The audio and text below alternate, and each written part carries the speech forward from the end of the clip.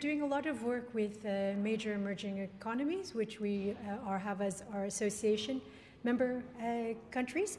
And there's a lot of interest from these emerging countries to really accelerate the transition towards a clean energy future.